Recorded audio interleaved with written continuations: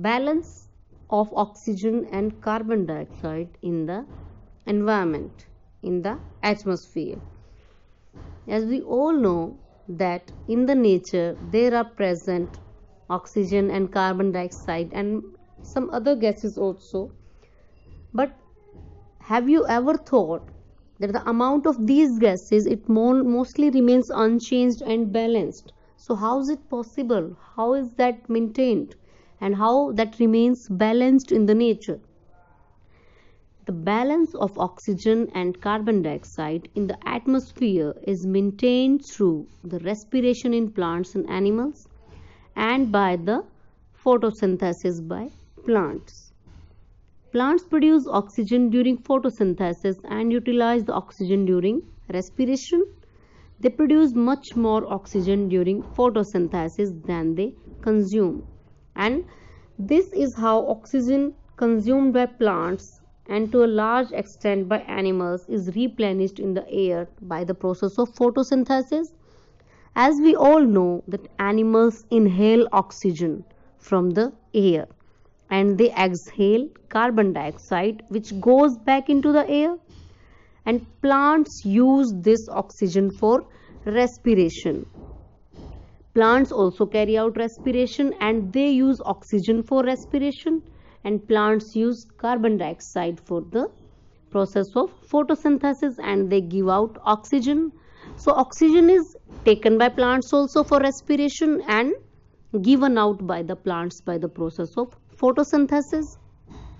Green plants use carbon dioxide from the air for making food by the process of photosynthesis during the day. They give out oxygen in return which goes into the air, and the process of respiration takes place during day as well as during the night. But the oxygen released during photosynthesis is much more than the oxygen used in respiration by the plant. Therefore, there is a net release of oxygen in the atmosphere.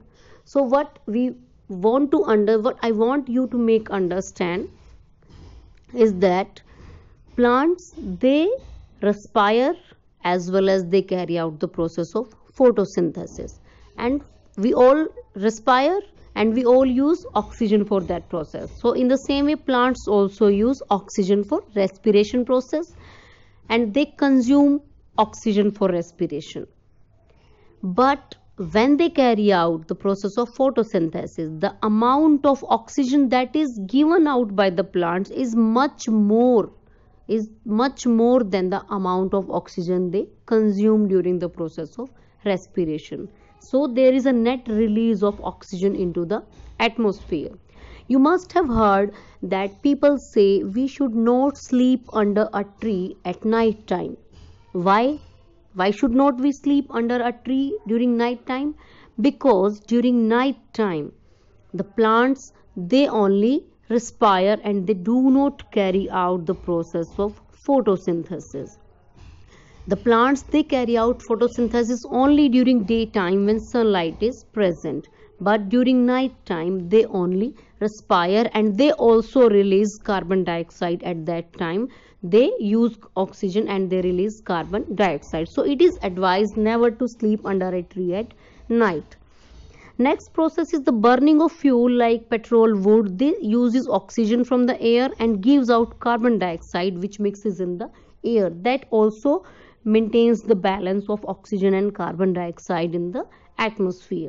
So we can say that respiration by living organism and by burning of fuels and by humans that require oxygen and they release carbon dioxide, and plants, they use the carbon dioxide and they release oxygen, and there is net interdependence.